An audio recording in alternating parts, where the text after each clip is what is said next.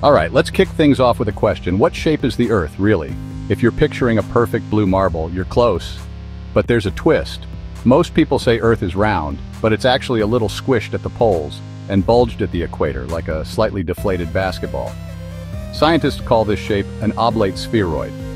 That's because Earth spins, and the faster something spins, the more it wants to puff out around the middle. So thanks to our planet's rotation, you weigh a tiny bit less at the equator than at the poles. Not much, just enough to make you wish your bathroom scale was down there. But that's just scratching the surface of what makes Earth special. For starters, Earth isn't the only planet with a shape like this. Jupiter and Saturn are even more flattened. It's a universal thing for spinning planets. But here's where Earth stands out. We've got the perfect ingredients for life. Our atmosphere is just thick enough to protect us from space rocks and deadly radiation, but thin enough to let in sunlight. Plus, Earth sits in what's called the Goldilocks zone. Not too hot, not too cold. This sweet spot means water can stay liquid, which is pretty much the secret sauce for life as we know it.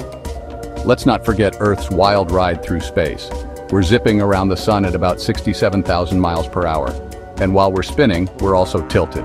That 23.5-degree tilt, it's the reason we have seasons. Without it, say goodbye to summer vacations and winter holidays. Now here's something that blows my mind. Earth's magnetic field. Deep inside, we have a churning liquid iron core, and that creates a magnetic shield, like an invisible force field. It protects us from solar winds that would otherwise strip away our atmosphere. No shield, no breathable air, game over for humans. Every little quirk, our shape, our spin, our tilt, comes together in this cosmic dance that lets life thrive. Next time you look up at the sky or feel the ground under your feet, remember, you're living on a planet that's just weird enough to be wonderful. Alright, that's Earth's shape, and why it's not just round, but remarkable.